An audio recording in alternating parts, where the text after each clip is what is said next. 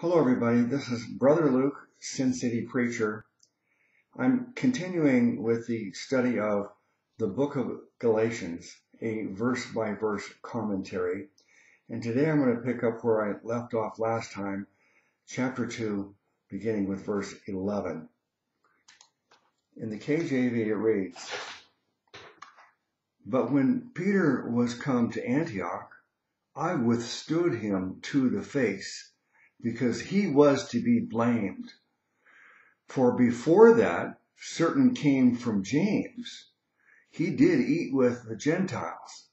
But when they were come, he withdrew and separated himself, fearing them which were of the circumcision."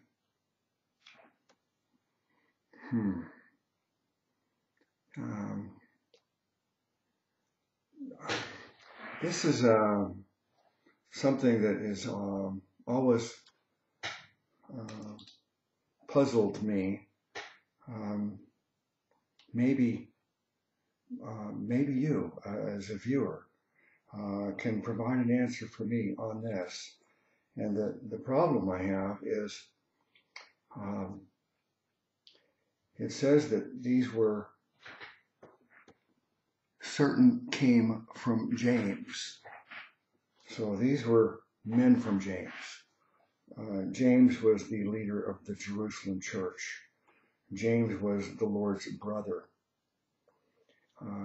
James is the one that made the first decree 11 years after Pentecost, 1 year after Peter preached to Cornelius, and finally Gentiles are getting saved.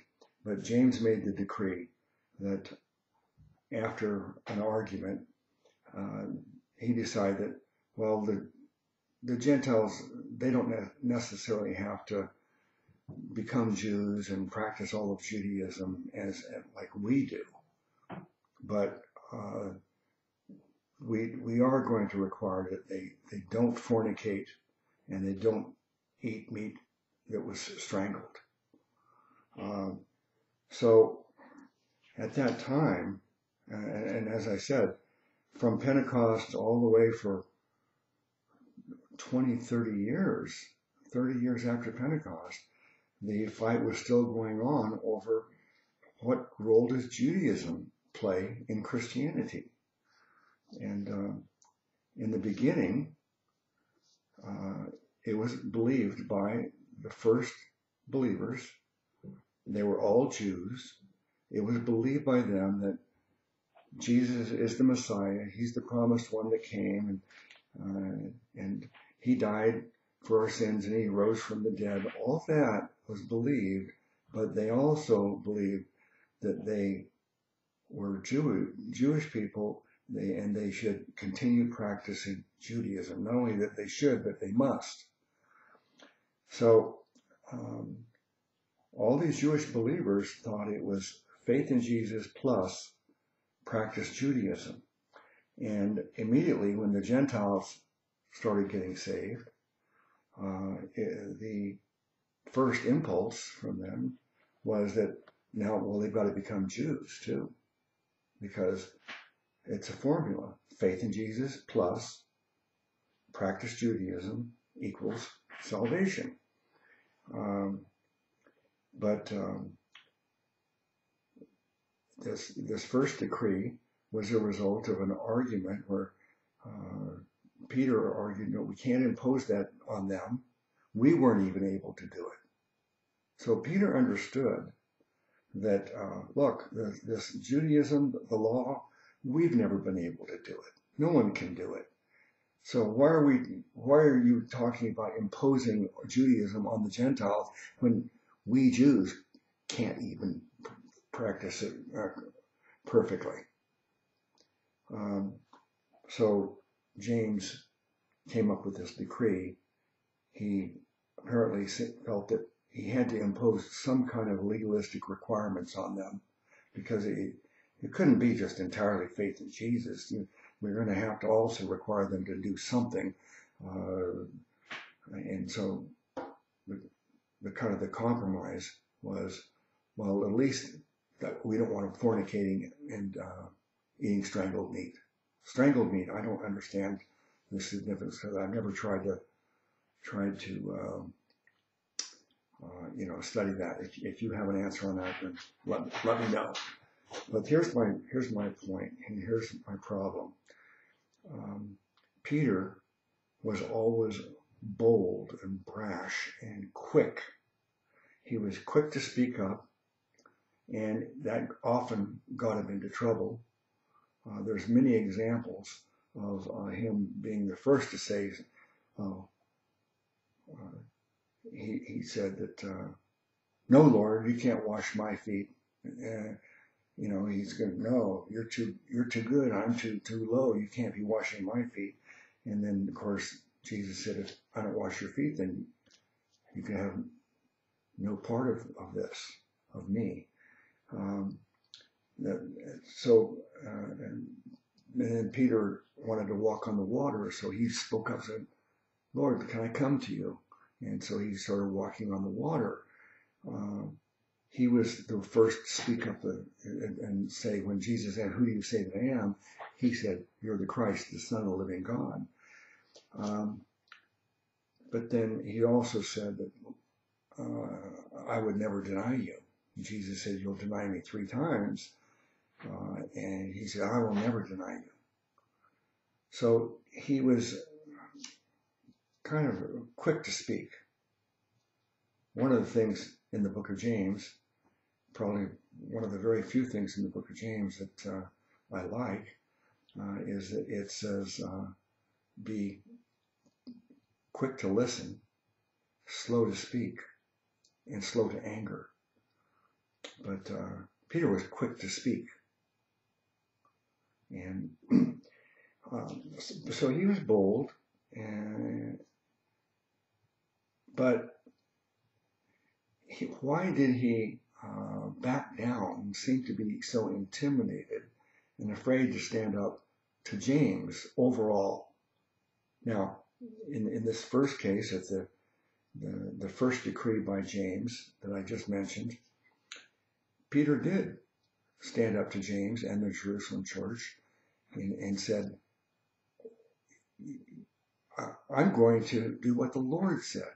The Lord gave me a vision and told me to go to Cornelius' house, and the Lord directed me to preach the gospel to them. The Lord told me that nothing is unclean, so the dietary law no longer applies. The Lord said to me that nothing is unclean, so Gentiles are acceptable and we can associate with them. We don't need to segregate from the Gentiles.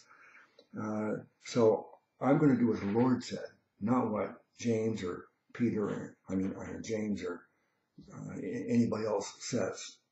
So in this case, he stood up to James.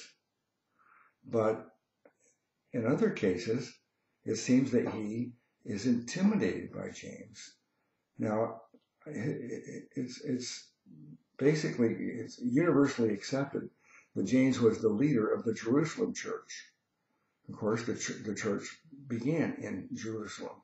That's where Pentecost experience happened, in Jerusalem. And so it started in Jerusalem and expanded outwardly from Jerusalem. So maybe they thought that because James was the Lord's brother, there was some kind of a passing down the position to the heir. James was the heir to Jesus. I've heard some people say that's why James was elevated and had this great status. But then there's another example of Paul being, again, very, very bold, really standing firm for the gospel is faith alone in Christ alone, and no works are required, and don't you dare add any works, whether it's circumcision or any aspects of Judaism. If you add anything to it, you've ruined it, and it has no value. So Paul stood for that. He fought for that. He defended that. And yet, when it came time for Paul to go to, he was in Jerusalem, and there was a great outrage against Paul, because they were saying, this is the one that's going all over the world telling Jews to stop practicing Judaism. So they were very upset with Paul, because he's telling them the law and Judaism no longer applies. And so you got to drop Judaism to be a Christian. And there was a lot of anger. In fact, they even swore a pact that they were going to kill Paul because of this. But at that time, James directed Paul to shave his head and do some ritual ceremony in the temple. Now, Paul didn't believe in any of the rituals and ceremonies of Judaism any longer. I'm sure he felt that there was a time and place for it. It served its purpose, but now that's over, and we must not do that. And yet, when James told Paul, shave your head and do this, Paul did it. So why is it that that Peter and Paul both submitted to the demands of James? Answer that question for me. If you have an answer, I'd love to hear your thoughts on that. But that's what we're getting into right here in this portion of chapter 2, is that we have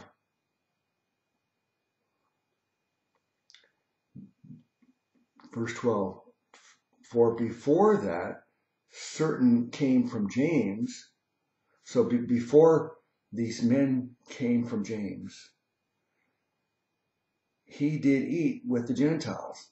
So this is saying that Peter was eating with the Gentiles, but when the men from James came, he wouldn't eat with the Gentiles.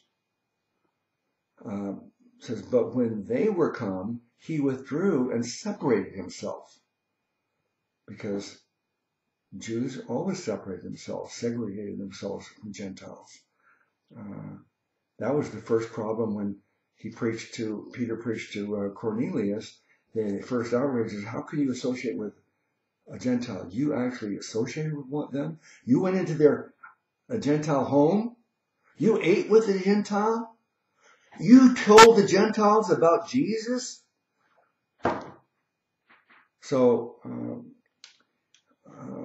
this segregated society where Jew would have nothing to do with Gentiles, unless there was absolutely no way out of it, they wouldn't associate with them. But here we're told that Peter, he always ate with the Gentiles. He associated with them. He wasn't prejudiced against them. He accepted them as brothers, sisters, as brethren in the faith, and he ate with them. And he was even eating Gentile food. He wasn't even eating kosher food anymore. So he wasn't segregating himself from the Gentiles, and two, he wasn't following the dietary laws anymore. So in verse 12 it says, for before that certain came from James, he did eat with the Gentiles. But when they were come, he withdrew and separated himself, fearing them which were of the circumcision. Fearing them which came from James, the men from James. He was afraid of them, of these men from James. What was he afraid of? Why was he afraid and intimidated by James and the Jerusalem church? That these were Judaizers. These were the people who were,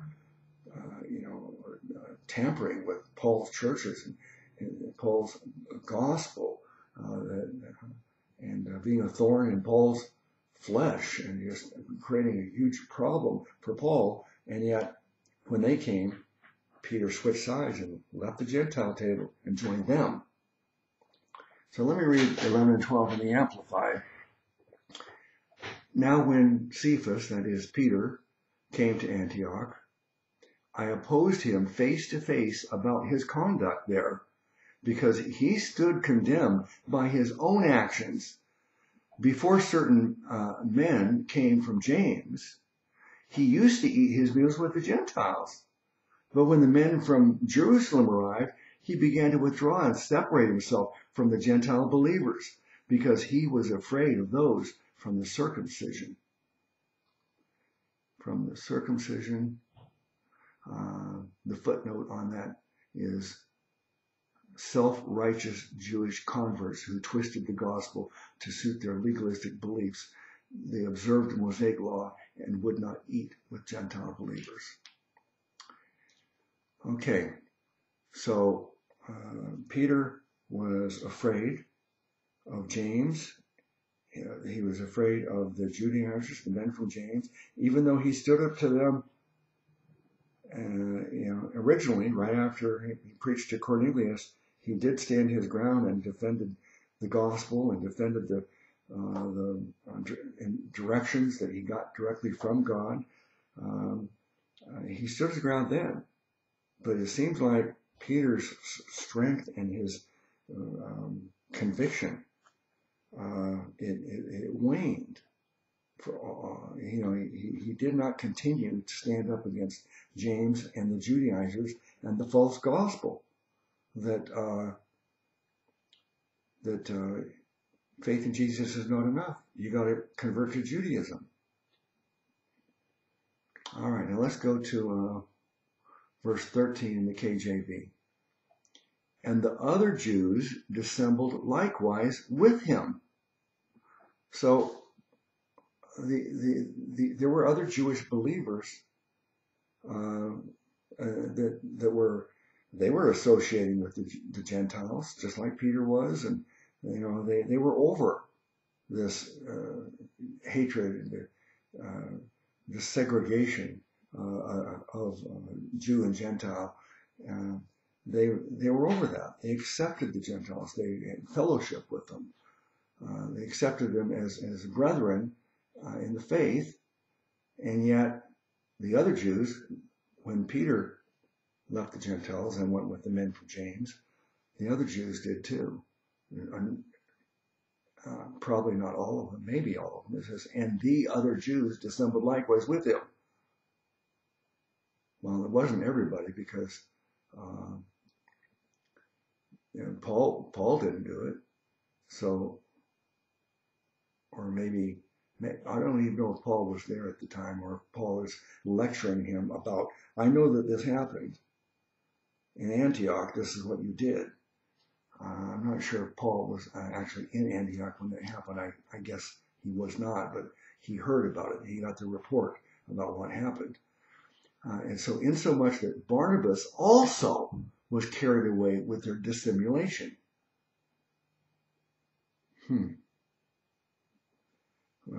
Let's look at 13 in the Amplified. The rest of the Jews joined him in this hypocrisy, ignoring their knowledge that Jewish and Gentile Christians were united under the new covenant into one faith, with the result that even Barnabas was carried away by their hypocrisy. So there's something about James, the Jerusalem church, and that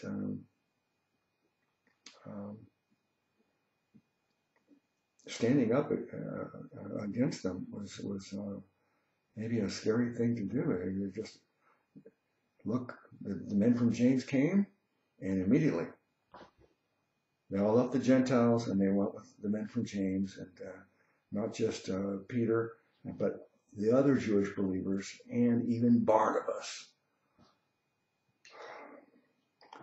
Now, back to the KJV, verse 14. But when I saw that they walked not uprightly according to the truth of the gospel. See? What does that mean?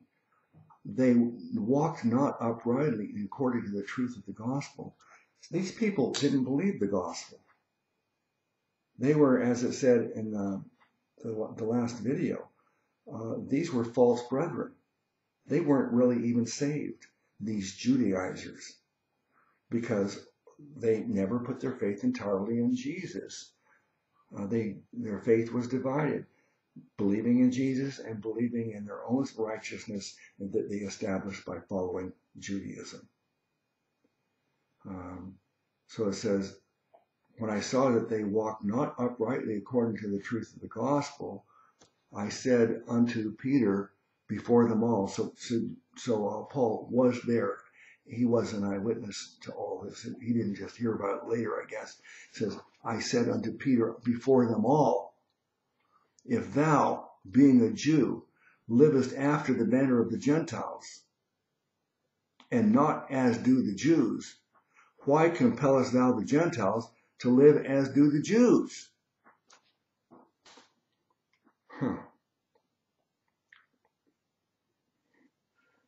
So Paul is, he's standing up really to not just Peter, but he's standing up to James, the men from James, the Judaizers, the false gospel.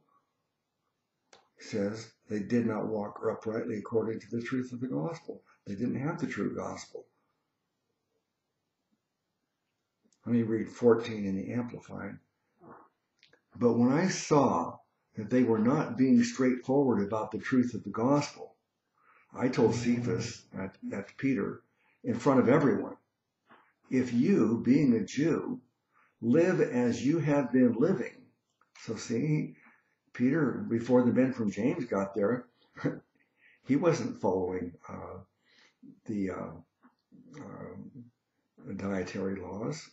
He was not segregating himself from Gentiles. He was associating with them. He accepted them as brothers, and he ate with them, and he ate Gentile food.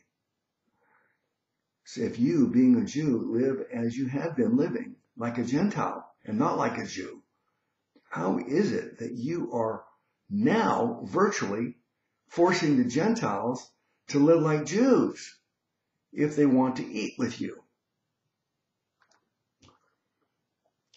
So a lot in this verse, there's a lot in that verse that these people, they have a false gospel.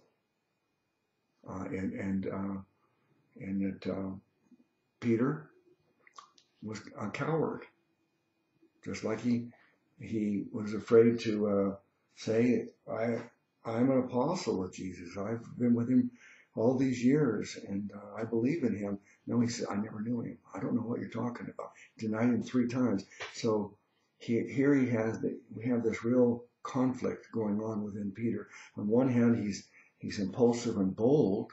On the other hand, he's a coward.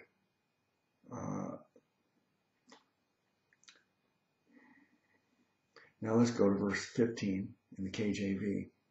We who are Jews by nature and not sinners of the Gentiles, knowing that a man is not justified by the works of the law, but by the faith of Jesus Christ, even we have believed in Jesus Christ, that we might be justified by the faith of Christ, and not by the works of the law. For by the works of the law shall no flesh be justified. Well,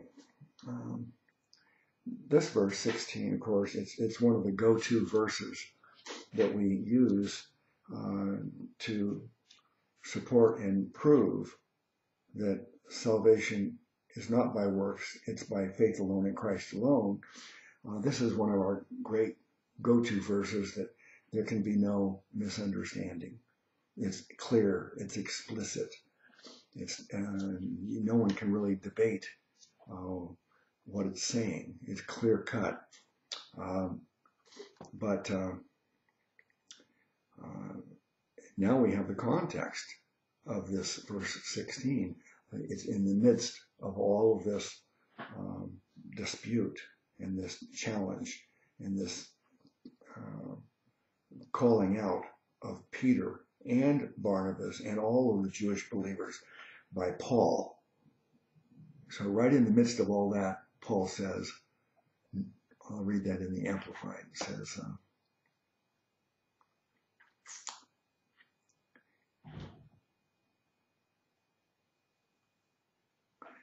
yet we know that a man is not justified and placed in right standing with God by works of the law, but only through faith in God's beloved Son, Christ Jesus. And even we, as Jews, have believed in Christ Jesus so that we may be justified by faith in Christ and not by works of the law. By observing the law, no one will ever be justified, that is, declared free of the guilt of sin and its penalty.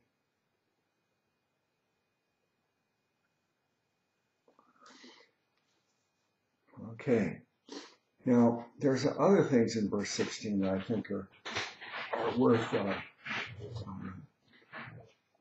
stopping here a little longer and trying to really consider. It says, knowing that a man is not justified by the works of the law, but by the faith of Jesus Christ. Now, the faith of Jesus Christ.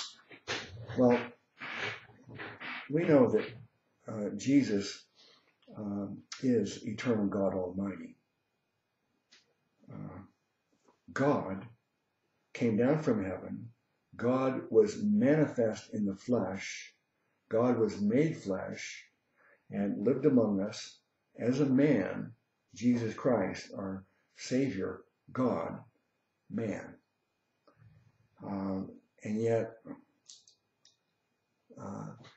it says, but by the faith of Jesus Christ. Well, what is faith? The Bible gives a definition of faith. It says faith is the substance faith is the substance of, oh man, how can I forget this? It's substance of, and the evidence of things not seen. Oh boy. Faith is the substance. Let me look that up here real quick. Faith is, oops. Oh no, faith is the substance. Let me see if I can find it real quickly. Okay, that's Hebrews 11:1. It says, now faith is the substance of things hoped for, the evidence of things not seen. So let's go back to Galatians chapter 2. Faith is the substance of things hoped for, the evidence of things not seen. And the Bible also says that Jesus is the author and finisher of our faith. The Bible says we walk by faith, not by sight. So when it says we walk by faith, not by sight, and it's the evidence of things not seen, so faith is believing something that you haven't seen.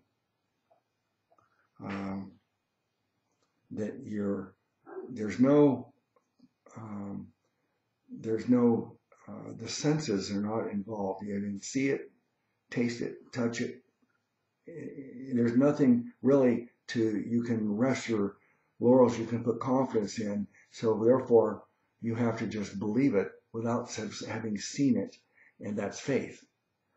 Well, in the case of Jesus, though, he is God. Does God have faith? If God has faith, doesn't that mean that there's things that he doesn't know and he just has to have faith in it? He hasn't seen it. Well, God is all seeing, all knowing. So I just think that the way this is phrased here, if a person was to take this structure of the sentence here, where is it? I'm sorry.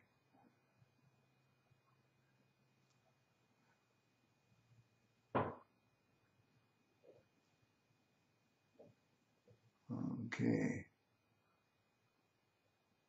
Okay. By the faith of Jesus Christ. Now, I don't think that we can take that to mean that Jesus Christ had faith. I think Jesus Christ knew. He had certainty because he's God. So what else could it mean? But by the faith of Jesus Christ. Well, it could mean by the faithfulness of Jesus Christ.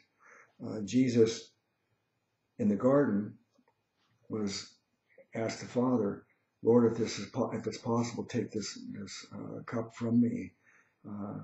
But if it's not possible, I'm going to go ahead and do it.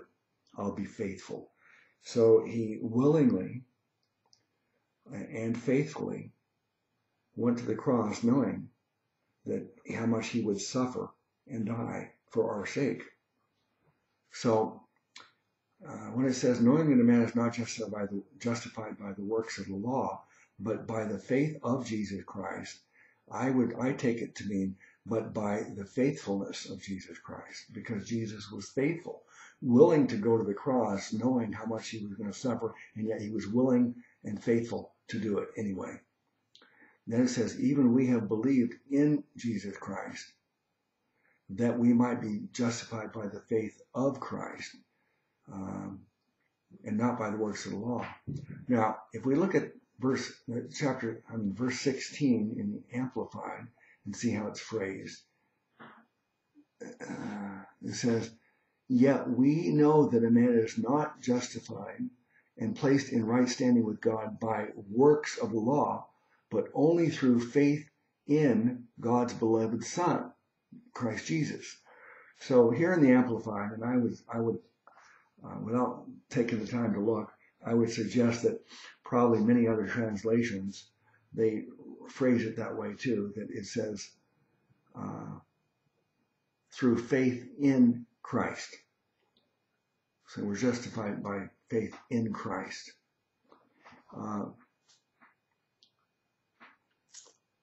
Now,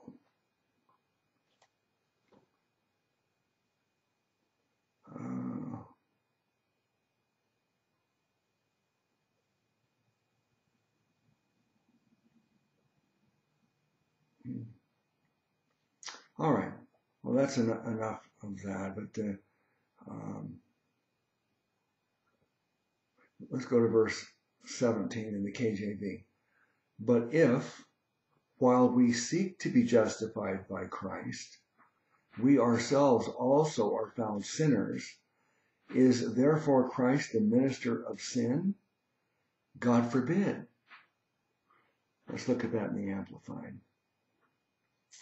But if, while we seek to be justified in Christ by faith, we ourselves are found to be sinners, does that make Christ an advocate or promoter of our sin? Certainly not. This is something we find quite often in Paul's letters, where he asks a question that I think that he's commonly asked. He's asked by the false teachers in the argument between him and the false teacher. Particularly in Romans chapter 1 and 2, I did several videos on the subject of prosopopoeia. Was Paul a diatribalist prosopopoeia? And if you haven't seen that, I think there's only 3 or 4 videos that I don't think is more than 30 minutes total. But the point is that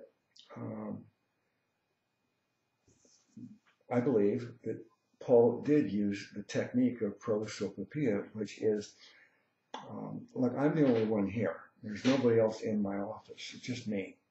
And so I'm speaking to you, the audience. But if I wanted to present to you my views and compare them to the false teacher's views, I could speak as though I am the false teacher, and then now I'm presenting you my views. So I believe that's what Paul did in Romans. So watch that playlist I have about prosopopoeia, and you'll understand better what I'm getting at here. But many times Paul, he asks a question not because he's asking it, not because he's wondering about it, but because this is a question that it is asked by the opponents, by the false teachers. So he asks and then he answers. So he's asking the question as though he's representing the false teacher's point of view, and then he gives us the answer.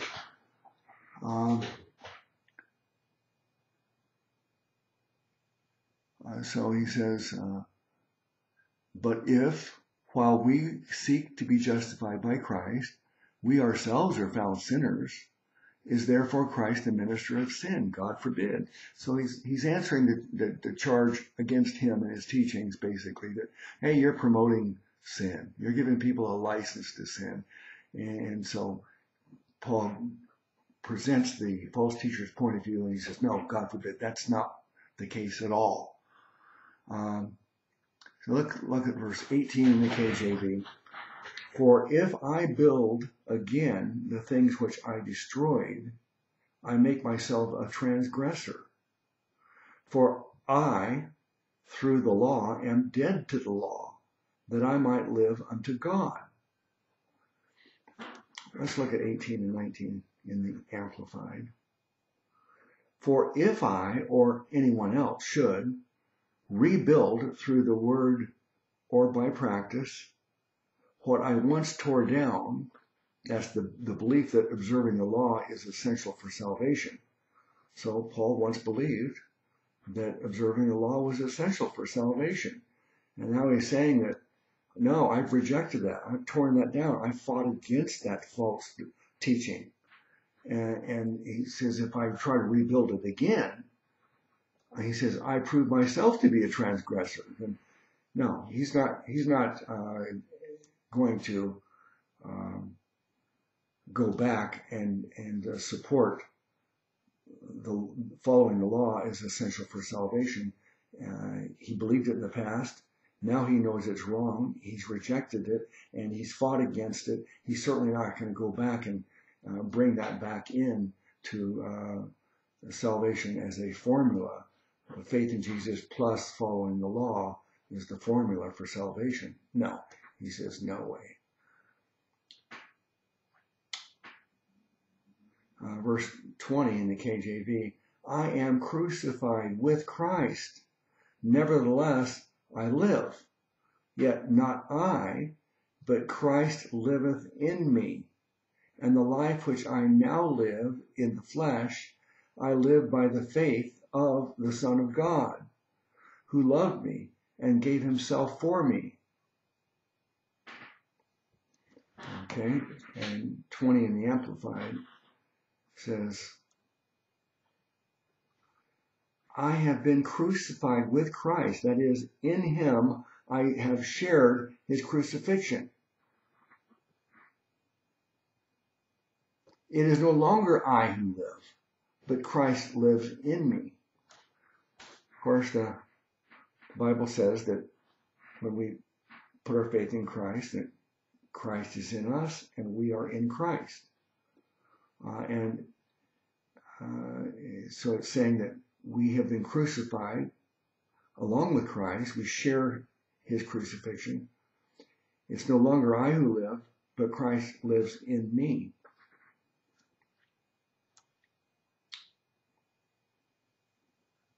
The life I now live in the body, I live by faith. That is, by adhering to, relying on, and completely trusting in the Son of God, who loved me and gave himself up for me. I love the Amplified. I've seen this over and over and over again. When they amplify, and that's really all I'm doing. This whole study is titled The Book of Galatians, a verse-by-verse commentary. So I'm going through this one verse at a time, reading the verse, and then commenting or amplifying it. I'm expounding upon the scriptures, telling you my thoughts, what I, some of the things that I get from the scriptures that maybe you already understand, or maybe it's news to you. But when it says,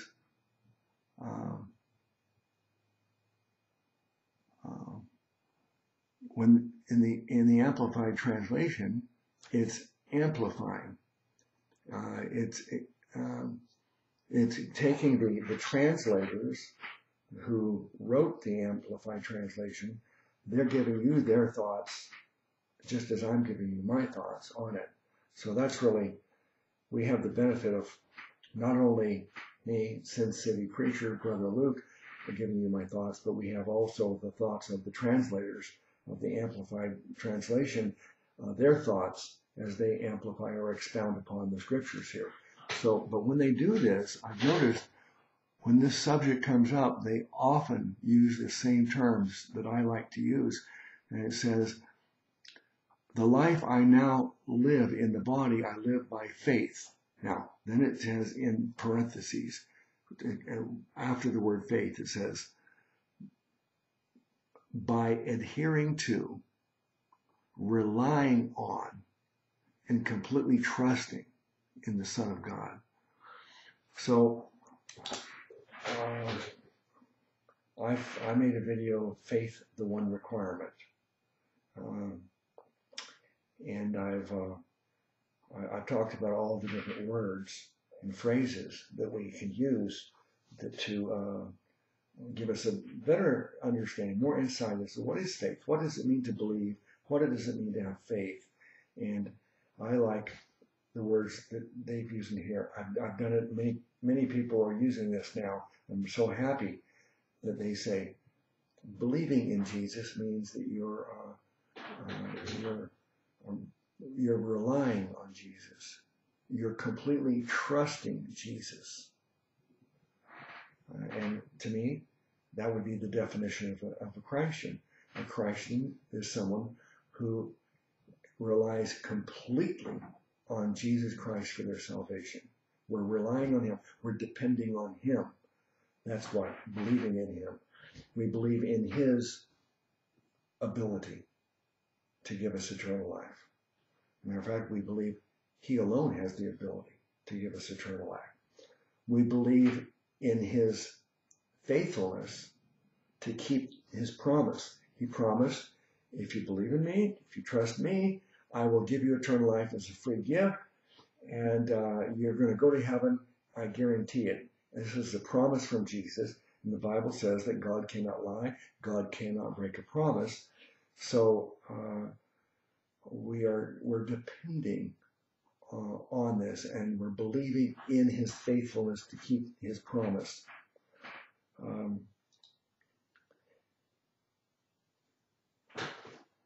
Now, let's go to the last verse of the chapter, verse 21. I do not frustrate the grace of God. For if righteousness come by the law, then Christ is dead in vain. Frustrate. I guess we've all been frustrated. Sadly, I get frustrated almost every day. There are situations I have to deal with every day, in dealing with life, particularly dealing with the false teachers, that it is frustrating to me. And frustrate, well, I don't want to necessarily look up what the word frustrate means, but it means that something is not happening, something's failing to happen because it's being frustrated. I want to get from point A to point B, but I'm not able to get there because something is frustrating my effort to get there. So let's look at this in the Amplified. It says, I do not ignore or nullify the gracious gift of the grace of God.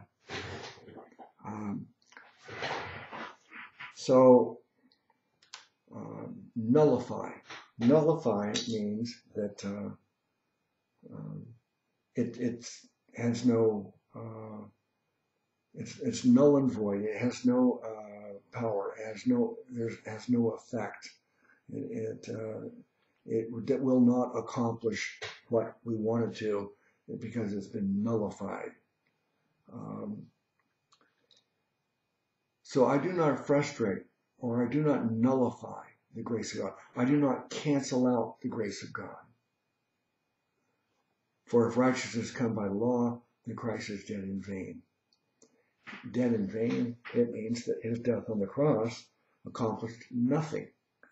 It's meaningless. It's pointless. It's not effective. It has no value. It has no power. If we believe that righteousness comes by the law, then that's what happens to Jesus' suffering and death on the cross. It is meaningless. It's pointless. It's has no power. It has no value. There's no way you can be saved. There's no saving power if a person believes and they say, "Well, yeah, I believe that Jesus died for my sins. I believe he rose from the dead, and yeah, those are all true." Well, are you certain you're going to go to heaven? Well, I don't know. It depends on how well I follow the law. If I'm religious enough and if I do enough good things, then God will accept me then. Well, what a person does when they add following the law as a requirement instead of just faith, what they're doing is they're nullifying it. They're canceling it out. They're making it have no power, no saving power. And Christ's death on the cross was for nothing. He died in vain, if that's the case. So it's not enough just to believe that these are historical facts. Jesus really was a real person. He really died on that cross. And when he died, he paid for our sins. Well, really? If you really believe he paid for your sins, why aren't you certain you're going to go to heaven then if your sins are paid for? It makes no sense, and yet there's over 1 billion Roman Catholics that will tell you, I believe in the death, burial, and resurrection of Jesus, but they don't believe that they're saved because of it. They believe they're saved if they follow the law, if they get baptized, if they go to confession, communion, and follow the golden rule, and all these lists. There's a long, long list of requirements that the religious people, not just Roman Catholics, but all the religions of the world, all the various sects of Christendom, they all add things. And sometimes they're adding one thing like water baptism. Sometimes they add a whole laundry list of things. But when you do that, then you're making Christ's death on the cross of no value. It accomplished nothing. And you're not saved if you think that, oh, well, you do believe, oh, you got your facts straight, but you don't believe that that's how you get saved, by relying and trusting the person of Jesus and the finished work of Jesus. All right, so let me look at these footnotes here, see if there's anything else that would be helpful.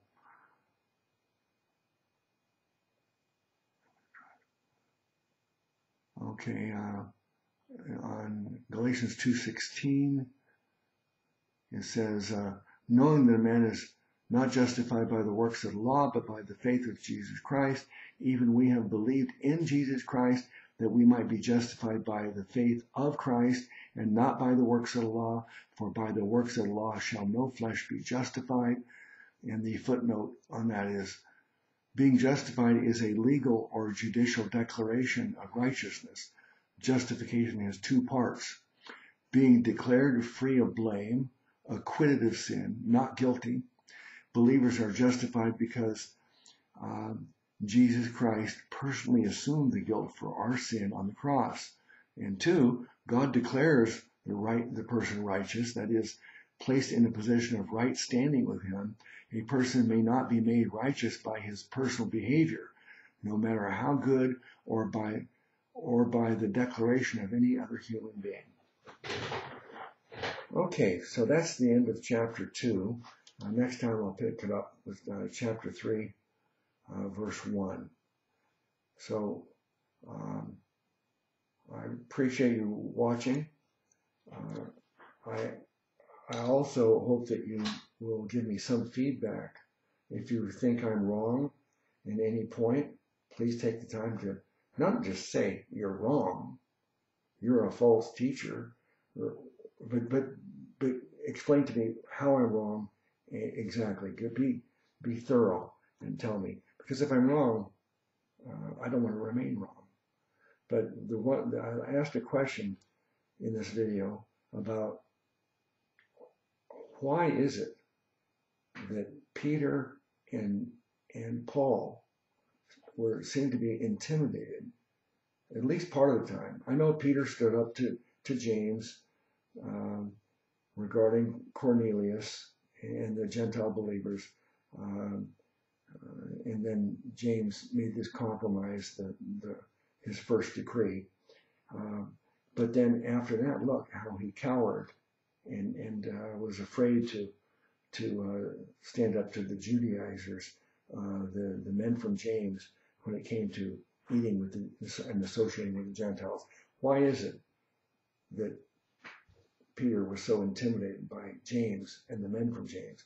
And even Paul, as bold as he was, as great as he was, as strong as he was defending the gospel, and yet when James ordered him to shave his head and go through this ceremony in the temple, Paul agreed to do it. So if you have answers for that, I'd love to hear it. Thank you very much, and bless you in the name of our great Savior God, Jesus.